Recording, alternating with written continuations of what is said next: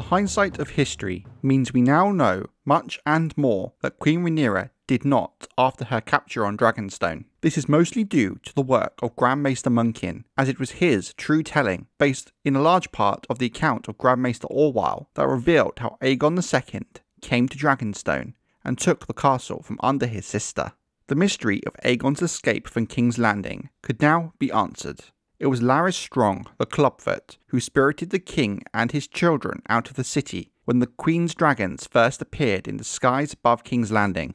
No man knew the Red Keep better than Strong. So as not to pass through any of the city gates where they might have been seen and remembered, Lord Larys led them out through some secret passage of Maegor the Cruel, which only he had knowledge of. A dark maze of tunnels, impossible to find and perilous to navigate. It was Lord Larys who decreed the now fugitives should part company as well, so that even if one of them was taken, the others might win free. Sir Rickard Thorne was commanded to deliver the 2-year-old Prince Maelor to Lord Hightower. Princess Jaehaera, a sweet and simple girl of 6, was put in the charge of Sir Willis Fell, who swore to bring her to safety to Storm's End and the care of the Baratheons. Neither knew where the other was bound, so neither could betray the other if captured.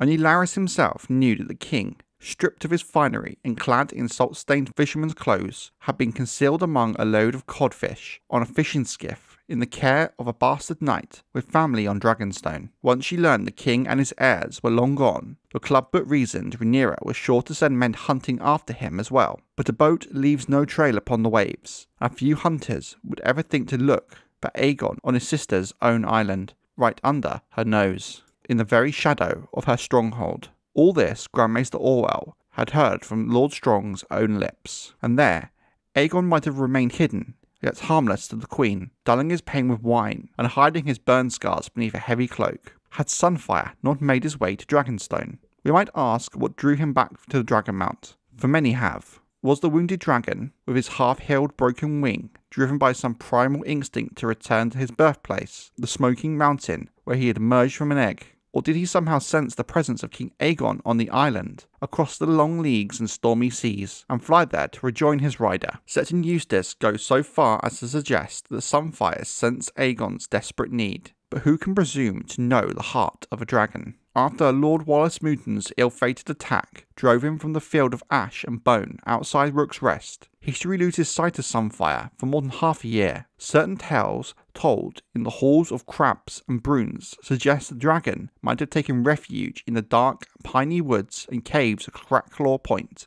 Though his torn wing had mended enough for him to fly, it had healed at an ugly angle, and it remained weak. Sunfire could no longer soar, nor remain in the air for long, but must needs struggle to fly even a short distance. The full mushroom certainly says, whereas most dragons moved through the sky like eagles, Sunfire became no more than a great golden fire-breathing chicken, hopping and fluttering from hill to hill. Yet Sunfire crossed the waters of Blackwater Bay regardless. It was Sunfire that the sailors on the Nessaria had seen, attacking Grey Ghost. Sir Robert Quince had blamed the cannibal, but Tom Tangletongue, who heard more than he said, had plied the volunteers with ale, making note of all the times they mentioned the attacker's golden scales. The cannibal, as he knew well, was black as coal, and so the two Toms and their cousin set sail in their small boat to seek out Grey Ghost's killer. Burn King and the maimed dragon each found new purpose in the other. From a hidden lair on the desolate eastern slopes of the Dragonmount, out of view of most of the island's residents, Aegon ventured forth each day at dawn, taking to the sky again for the first time since Rook's Rest, whilst the two Toms and their cousin, Marston Waters, returned to the other side of the island to seek out men loyal to Aegon, willing to help him take the castle. Even on Dragonstone, Queen Rhaenyra's own seat and stronghold, they found many who misliked the Queen for reasons both good and ill. Some grieved for brothers, sons and fathers slain during the sowing of the dragon seeds, or during the bloody Battle of the Gullet. Some hoped for plunder or advancement, while others believed a son must come before a daughter, giving Aegon the better claim to the Iron Throne. The Queen had taken her best men with her to King's Landing. On its island, protected by the sea snake's ships and its high Valyrian walls, Dragonstone seemed secure, so the garrison her grace left to defend it was small, made up largely of men judged to be of little use, greybeards and green boys, the halt and the slow and crippled, men recovering from wounds, men of doubtful loyalty, and men suspected of cowardice. Over them Rhaenyra placed Sir Robert Quince, an able man grown old and fat. Quince was a steadfast supporter of the Queen, all agreed, but some of the men under him were less loyal, harbouring certain resentments and grudges for old wrongs, real or imagined.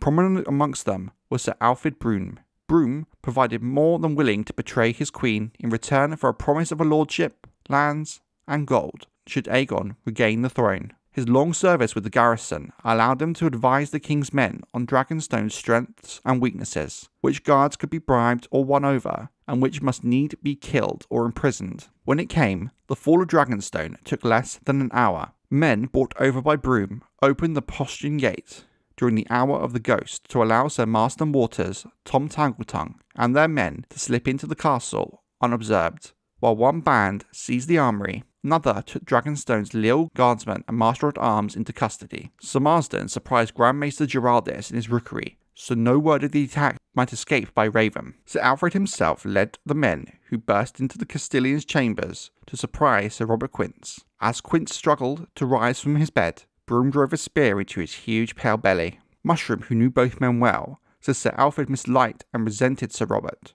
This may be well believed, for the thrust was delivered with such force that the spear went out of Sir Robert's back, through the feather bed and straw mattress, into the floor beneath. Only in one respect did the plan go awry.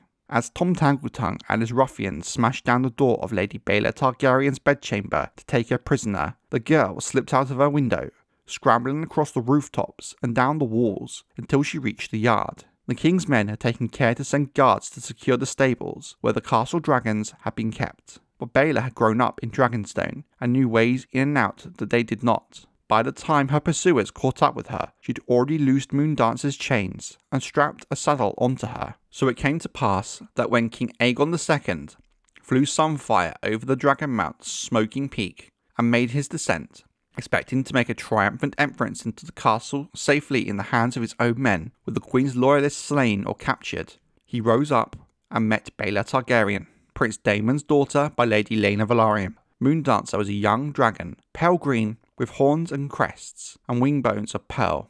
Aside from her great wings, she was no larger than a warhorse, and weighed less. She was very quick, however, and Sunfire, though much larger, still struggled with his malformed wing, and had taken a fresh wound from Greyghost. They met amidst the darkness that comes just before dawn, shadows in the sky lighting the night with their fires. Moondancer eluded Sunfire's flames, eluded his jaws, darted beneath grasping claws that came around and raked the larger dragon from above, opening a long smoking wound down his back and tearing at his injured wing.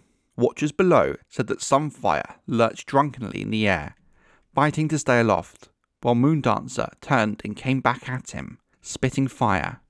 Sunfire answered with a furnace blast of golden flame so bright it lit the yard below like a second sun, a blast that took Moondancer full in the eyes. Like as not, the young dragon was blinded in an instant, yet she still flew on, slamming into Sunfire in a tangle of wings and claws. As they fell, Moondancer struck at Sunfire's neck repeatedly, tearing out mouthfuls of flesh, whilst the elder dragon sank his claws into her underbelly. Robed in fire and smoke, blinded and bleeding, Moondancer beat her wings desperately as she tried to break away, but all her efforts did was slow their fall. The watchers in the yard scrambled for safety as the dragons slammed into the hard stone, still fighting. On the ground, Moondancer's quickness proved of little use against Sunfire's size and weight. The green dragon soon lay still. The golden dragon screamed his victory and tried to rise again, only to collapse back to the ground with hot blood pouring from his wounds. King Aegon had leapt from the saddle when the dragons were still 20 feet from the ground,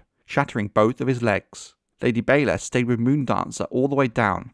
Burned and battered, the girl still found the strength to undo her saddle chains and crawl away as her dragon coiled in her final death throes. When Alfred Broome drew his sword to slay her, Marston Waters wrenched the blade from his hand, and Tom Tangletongue carried her to the maester. Thus did Aegon II win the ancestral seat of House Targaryen.